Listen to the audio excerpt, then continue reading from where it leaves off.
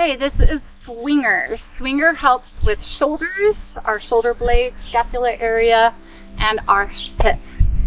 So we'll just get started here. We're going to have our feet hip width apart. We're going to put our right hand on our left shoulder. And with our left hand, we're going to grab our tricep area here and just kind of grab it, pull it down, and pin it till the elbow. So you feel that stretch along the back of your arm up into the shoulder already. We're going to turn our head to the right and our body to the left. And then we're just slowly going to squat. Pull in that spinal pelvic lock where you suck in your belly button, pull up that pelvic floor. Use your glutes to hold you here, not your thighs. And we're going to breathe in 3, in through the nose, out through the mouth. Begin. So breathe in and out. 2, 3. Keep pulling that body around. In the mouth, out the mouth. Breathe in. 2, 3.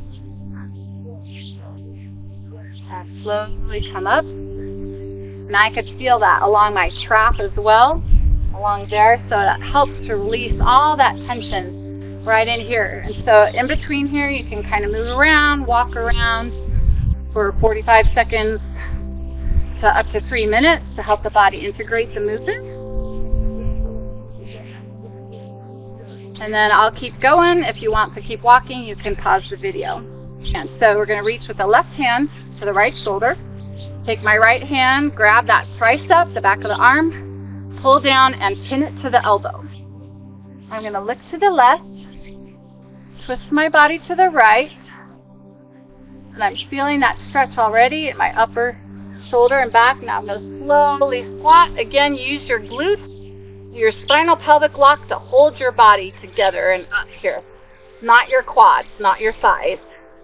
Okay, and we're going to breathe that 3 and 3, in the nose, out the mouth. 2,